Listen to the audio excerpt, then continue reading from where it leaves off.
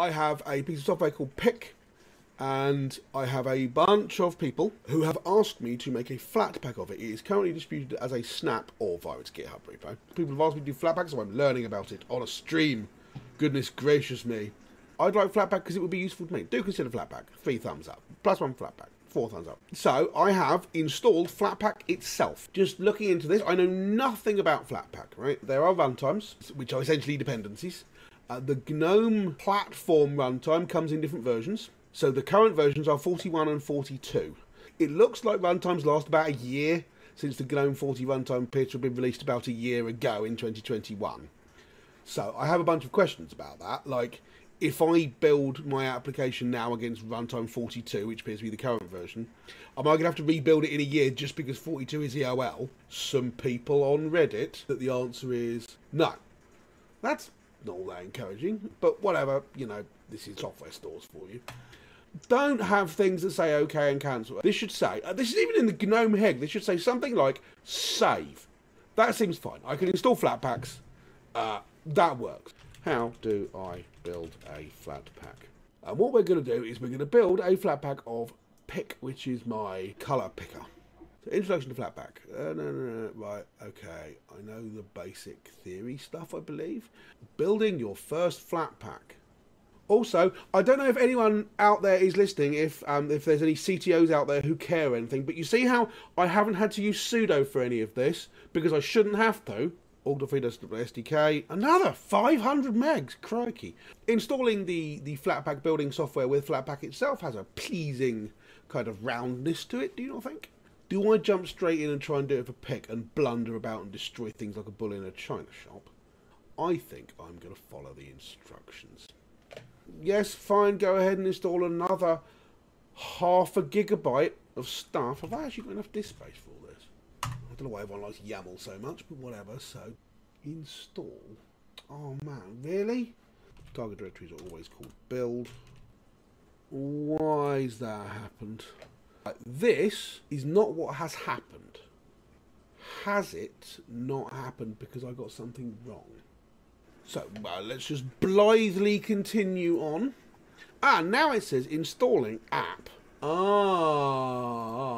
Hey, command line completion. Well done, Flatpak. Okay, so I should be able to run that, and it works. I have built and installed a Flatpak. I've got no idea what I'm doing, man. I'm utterly incompetent at this. What I actually want is a bunch of build commands which just install this thing that already exists. Technical conventions. Specifying a runtime version as the runtime is needed by application to be automatically installed on users' systems. Yes, I understand that. Right. So I'm just going to build one, which is called Pick. Simple applications. Yeah. Gosh, hecking darn it. I'm going to have to... No, I have to do a bunch of awful flipping setup.py stuff I don't understand. Oh, wow. OBS doesn't like it when you do that. Hey, I've got an idea, GTK people. Stop changing all the damn APIs every 5 minutes. Well, let's just grab this for lols and see what it does. Oh, pick color picker app data.xml. Cool, I've already written this. By which I mean Martin Wimpress has probably already written this. Bash script for now. If it gets any more complicated than the very basics, then I will make it a Python script. It copies the run script so we can name it pick color picker. It copies pick itself. The next thing we need is all the icons and stuff. I hate my terminal bell. I love it. It gets my attention. That's the point of a terminal bell. How long have I been doing this? Like 3 hours or something? That should be everything. What are the chances? First time. I think the chances are low. But let's give it a shot. Got a shell script for this moron brain. I need that installed. Flatpak install org.gnome.sdk. Which of these do you want to use? Presumably I just need the real one. Running low on disk space, kids. Anyone wants to send me like a massive SSD? That would be fine. Can I just do that, I wonder? Yes, I can. Nice. Yes, fine. You're not wrong. Poosh. That seems encouraging. Flatpak builder --user --install --force clean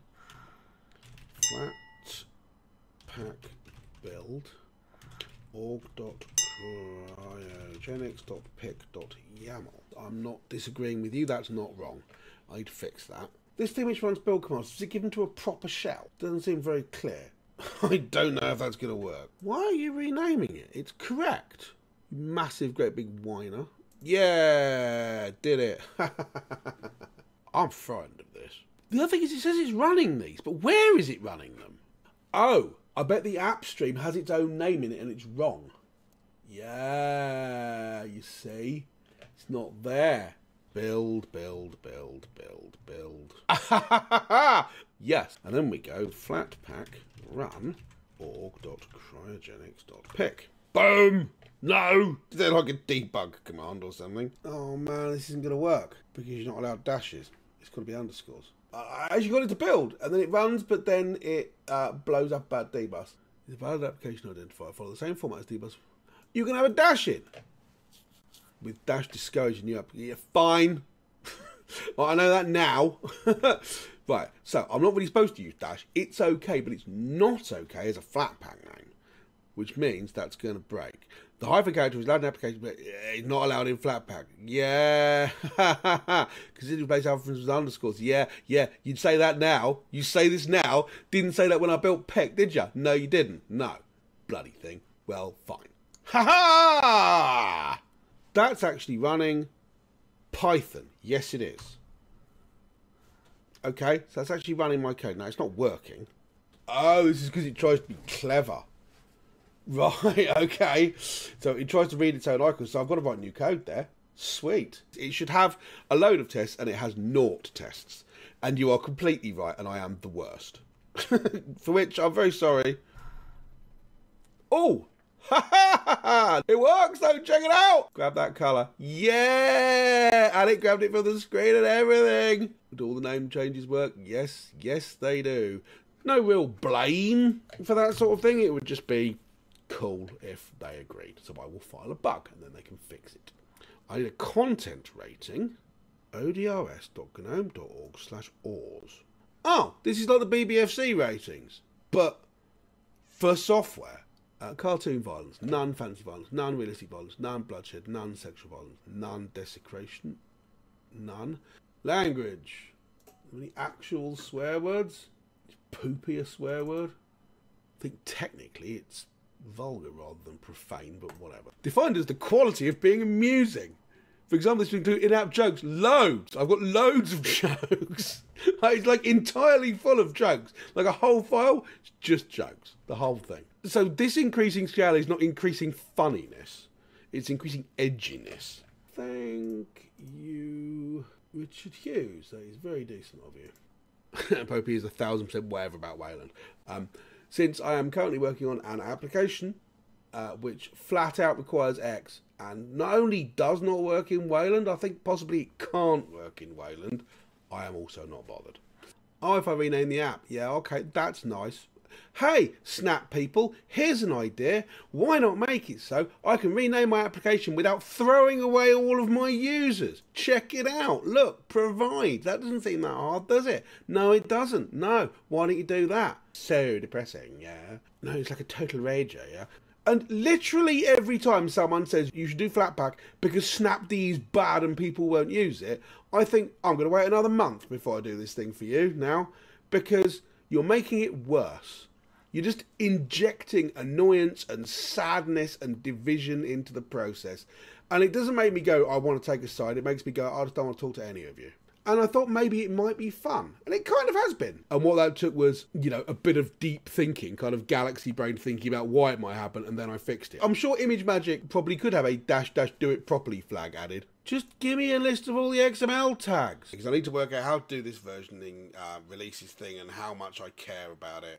My plan is to work out how one submits this kind of thing to Flathub and then do so. Flathub seems to expect that you'll have some discipline around things like version numbers, which I currently don't. So I want to change this when I do a git commit. Does that even work? Which would be just really annoying, and I'll just throw my computer out the window.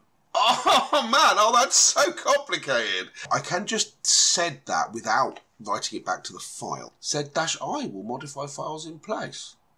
Will it, by the Lord Harry? So that works now. Okay, good. Thank you, I'm very stupid. It's going to look a bit weird when people go, it appears to have upgraded from 1.51 to 177. Right, so, app requirement. Why is this an improvement over IRC? Answer, it isn't. I don't even like IRC. The point being that 1.6 is less than 1.51. Yeah, it is. Good call. So I'm only doing this to jump through your hoop, Flathub.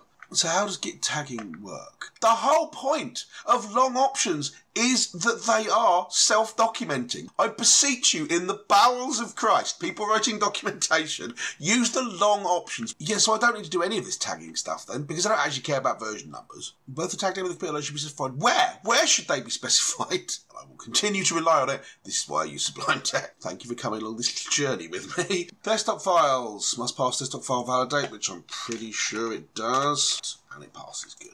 The correct new type is desktop dash application. Okay, fair enough. You're the boss. So what that will do then is that will carefully insert a release entry into there. That solves the release problem, so that should be everything. That's why I thought I'd gone mad. Please confirm your submission meets all the criteria. Yes, I have read both of those. My pull request follows the instructions. It does, as far as I'm aware. Okay, great.